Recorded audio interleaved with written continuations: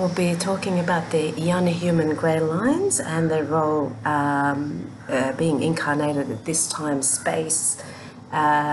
We always have races that are fallen, and there are races that are the original guardian races. So let's have a look into what the Eieyanis' role is in relation to what's going on in the world right now.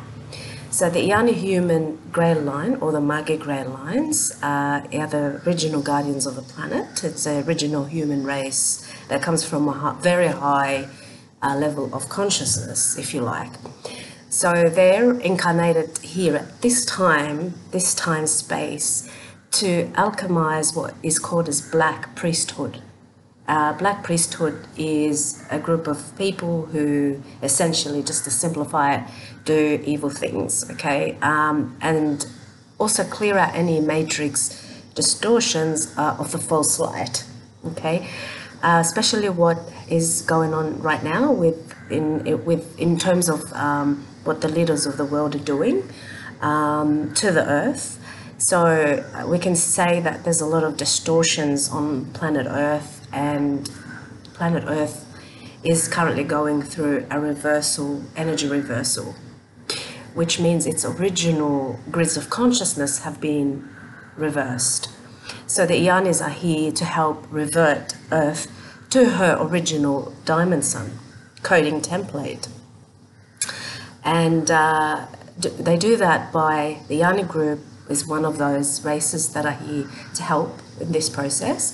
And they do it by anchoring in the primal light sound field of the Kathara, or the Kathara, okay, which is you may mix that up with Kabbalah. It's not the same thing. In fact, Kabbalah is a distorted version of the Kathara. So just to give you an idea, the Kabbalah is compromised and has been distorted purposely. It's only a 10-tree artificial grid as opposed to Kathara, which is 12. Whereas the original tracings are given to us by the Magi Grail shaman ancestors and the Yanis. It is the Kathara, which is a 12-grid ascension organic tree of life map. So if you want to ascend, you follow this 12 grid of consciousness map in order to ascend. The Kabbalah will not get you there, okay? It is a distorted version to keep you entrapped in a very limited, reversed energy consciousness map, okay? It's reversed. So many of us can relate to this, feel that they're here for this mission as well. You're not here by chance. Okay, many of us are remembering who we are and where we come from. Many of us are being activated and are awakening to our true origin, which is, for a lot of us, is angelic, shamanic. One of the guardian races are the Yanis,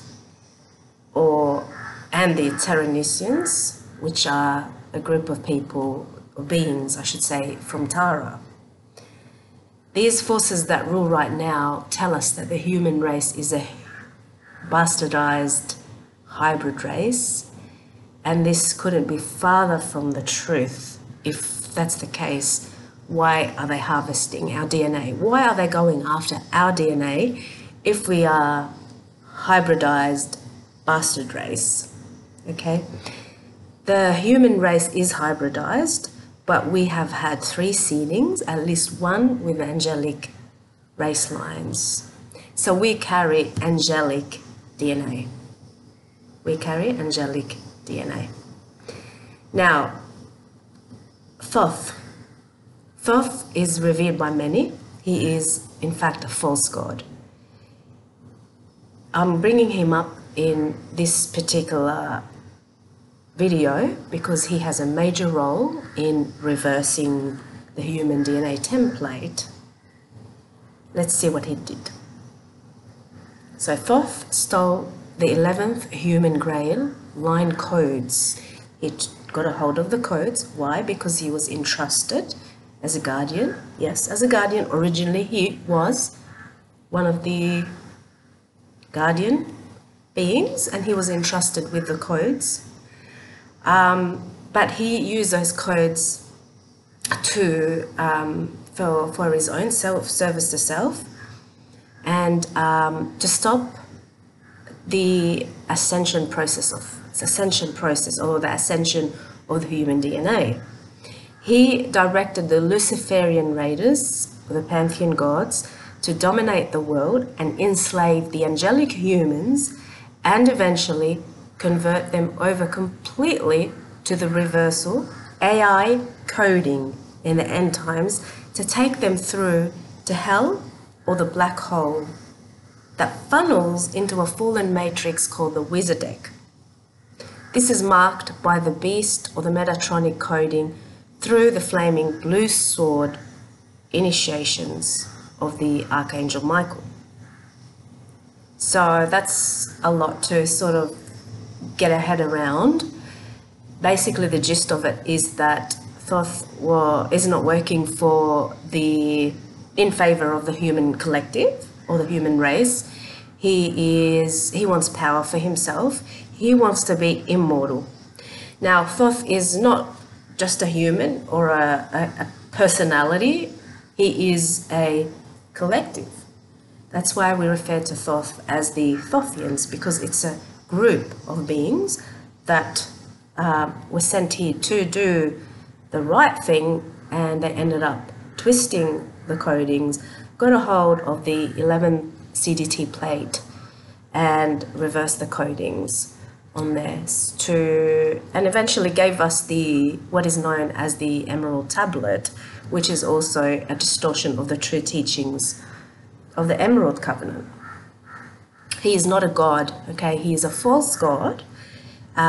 Females during the time of Thoth's reign were taken to Nibiru by Thoth Anunnaki, for forced breeding. This is why a lot of the feminine, the females, the feminine collective has a lot of trauma in relation to the womb, because as females, we relate to the pain and suffering that's been inflicted on the feminine womb, and it brings us memories. So it brings memories back, yes, so long ago, but it's still seated. It's in our DNA. It doesn't go away until we transmute and heal from that trauma. So when we remember, we are healing. Okay, Thoth stole the CDT plate. He wrote down the Emerald Tablets, and they're not the real thing. They're not the Emerald Covenant teachings. Okay, if you do not resonate with what I'm saying, that's okay. You can do your own research. I'm only here to give you a few pointers, and at the end of the day, we all have a free will to decide for ourselves. But do a little bit of research and see how that feels for you on a personal level. Okay, so I'm going to end this video. It's only a short video today. I go into a lot more depth in my personalized sessions with the group of people that I mentor and help in awakening, my awakening groups. But I'm just going to decide today that I'll just put it up a little snippet of what we do cover in these sessions. And I didn't want it to be a long video, longer than 10 minutes. So I'll end it on this note today. Don't be fooled by the false light workers and the false light movement, the New Age movement. A true light worker works under the guidance of the Emerald Covenant teachings, the original teachings that have not been compromised, that take us back to Source Creator, to Source Consciousness, and the highest DNA activation template. So we need to go to D, or Dimension 12. We need to harness the energy of D12 and above, and not just D5, like the New Age movement tells us. So I hope this has helped in some way. And yes, please do your own research and decide for yourself. Much love.